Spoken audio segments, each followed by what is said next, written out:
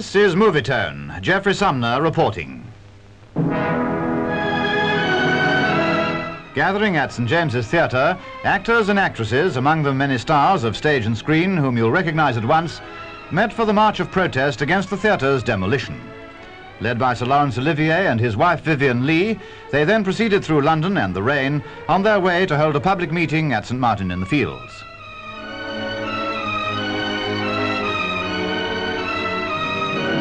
Every London theatre was represented, for feeling in the theatrical world is strong. Some want the government to step in, others suggest raising money by subscription to buy it back. But all are unanimous in working for the cause. Vivien Leigh's address met with approval too. White Lodge, Richmond, once a royal residence, welcomed a royal visitor again when Princess Margaret went to watch young members of the Royal Ballet School at work. The Princess's interest in the progress of these youngsters must have given them a big thrill.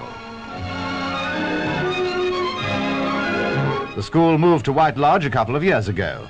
It's certainly a wonderful place for these ballerinas of the future who seem to be well on the way to proficiency already.